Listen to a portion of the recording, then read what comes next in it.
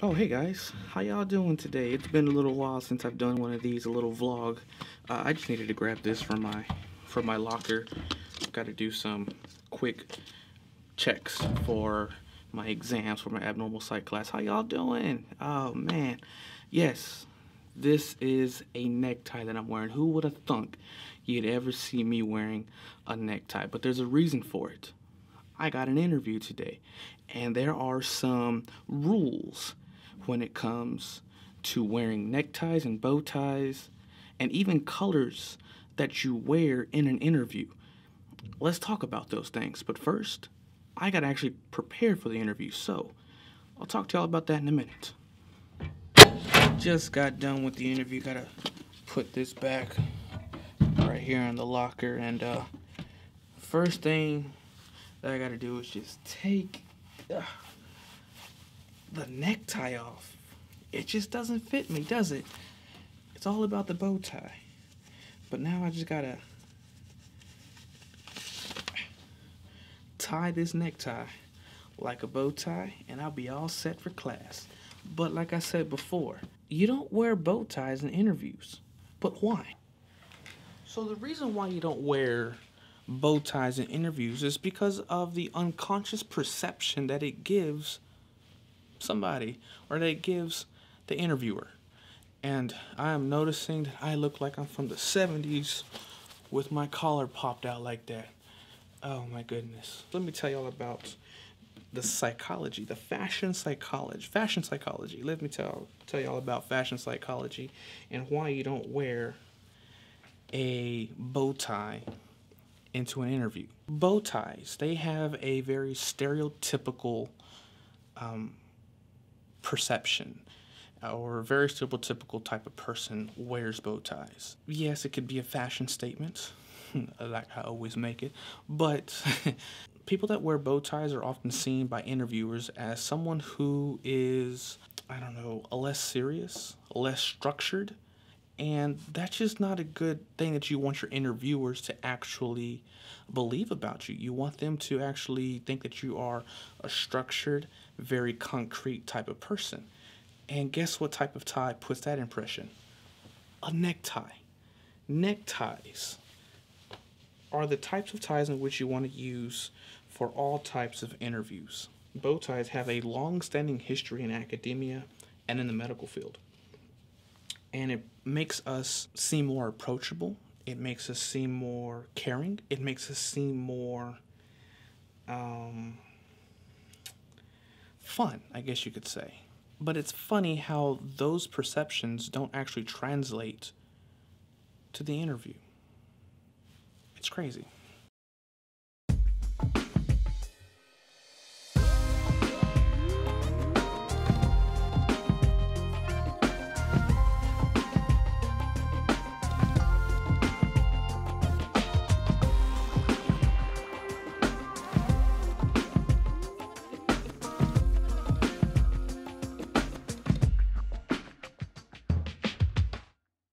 Now I look more professorial.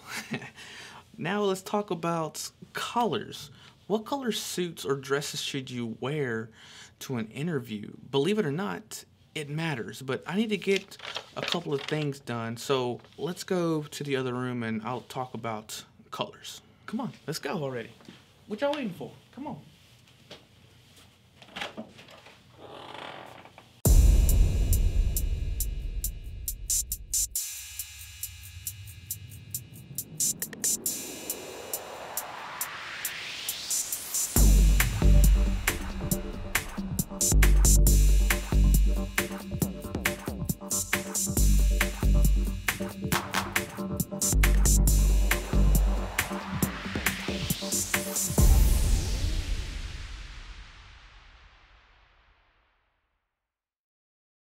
Can't have y'all knowing my password to the printer now, even though y'all need keys to get into this room.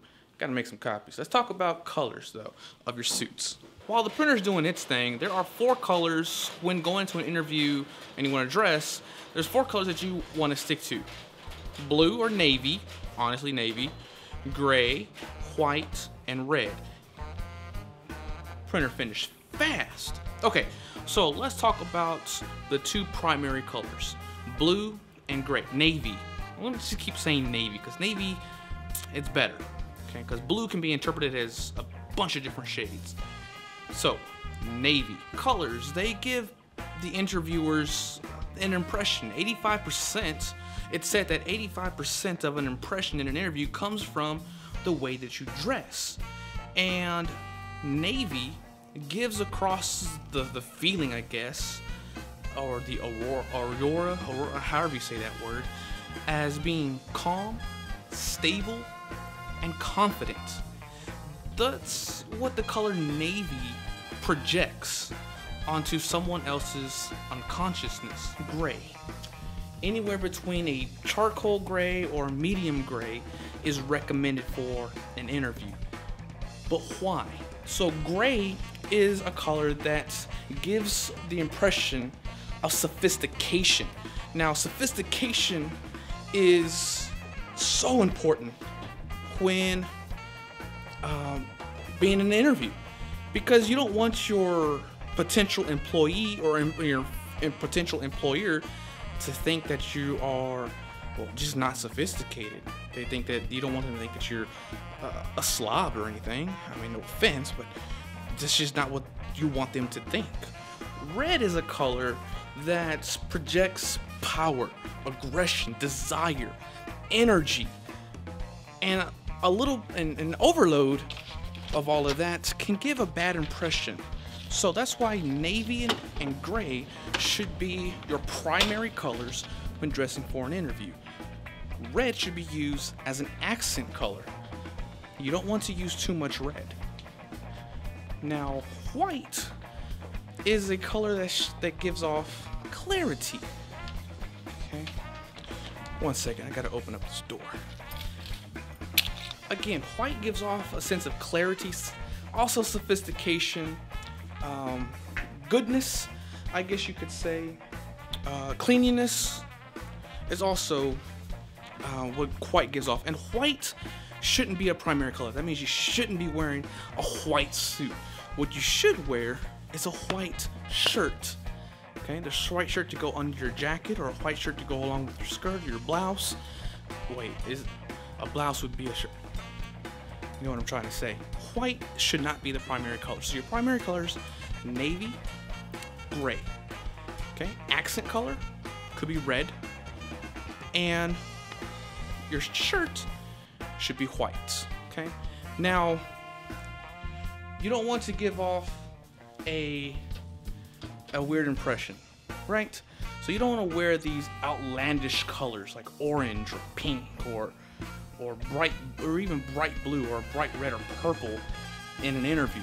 So I have to get to class now. I hope these tips have been helpful for when you go to an interview.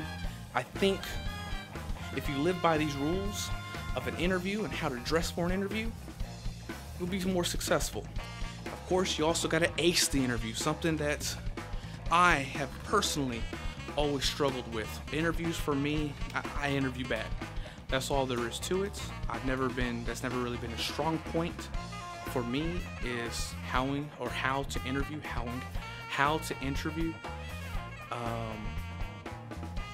So this interview that I just had, hopefully I did decent. I always have I've always have relied on my background and what I've done to speak volumes for me.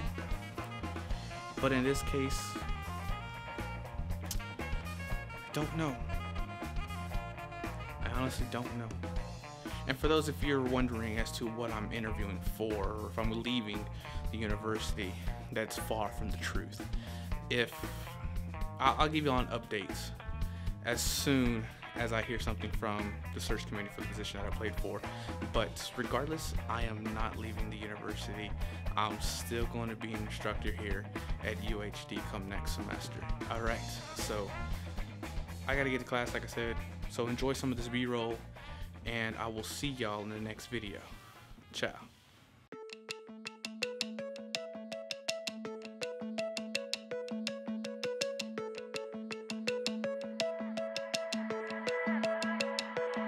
Some kind of magic.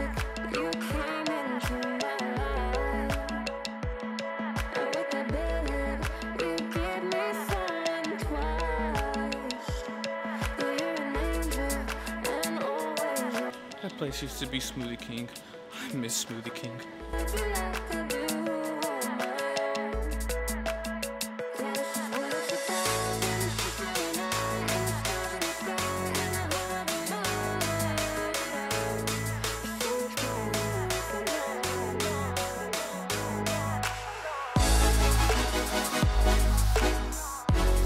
I forgot to mention one other color, black. You don't want to wear black in an interview. Why? Because black is a color that is associated with authority, and that is something that you don't want to project to the interviewers because they can see it as an unconscious threat as you wanting to take their job. Not only that, but what color do you wear to a funeral usually? Black. So it also represents a very sad emotion, and you don't want to project that, unconsciously project that onto your interviewers. Okay, that's all I got for y'all. I'll see y'all in the next video. Enjoy the rest of the B-roll. Can't salute with my left hand. Ciao.